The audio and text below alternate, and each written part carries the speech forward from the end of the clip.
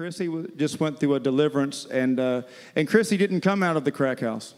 No, I'm going to say that because people think, well, I don't have a big testimony where I was in crack and all this kind of stuff and beating people up and in prison. And how many know that there are professionals and there are people in our society that need Jesus and need deliverance? They need to hear how the Holy Spirit set you free, and even you can just give a few details. You know what I'm saying? People understand the reality of what happened. So I was dealing with what I now know is a spirit of infirmity. And a spirit of, like I had come into agreement with my pain and almost like bonded with it. And we had gone to a deliverance conference in October, and a woman started to pray over me and told me that, and I told her about my thyroid, and she said that could be a spirit of witchcraft. And when she started to pray for me, it got very tight, and I literally didn't listen to her pray because I was like, oh, this is scary.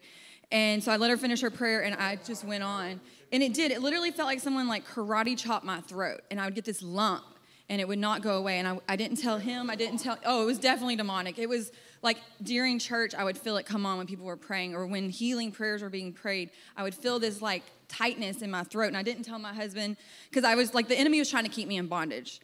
And because I would hear this voice. If you hear this irrational voice saying, you don't need prayer for that or whatever, that's the enemy trying to keep you in bondage. So he finally on Wednesday, they started praying for me. And, you know, the enemy will even use your own gifts because he'll say, well, if it's really going to happen, like someone will speak it to you.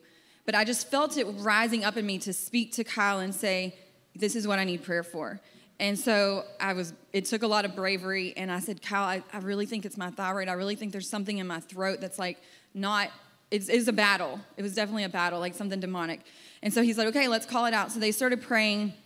I fell on my face.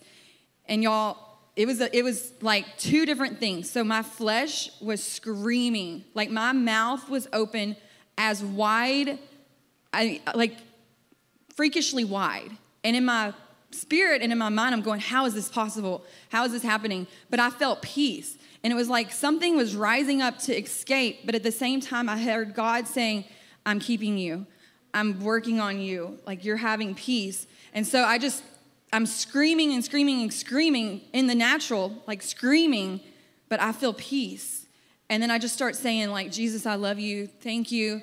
And the screaming stops. And when I sat up, I just felt almost exactly what Charlie said. I just had so much peace and release, and that pain was gone. And I just felt joy. It was so beautiful.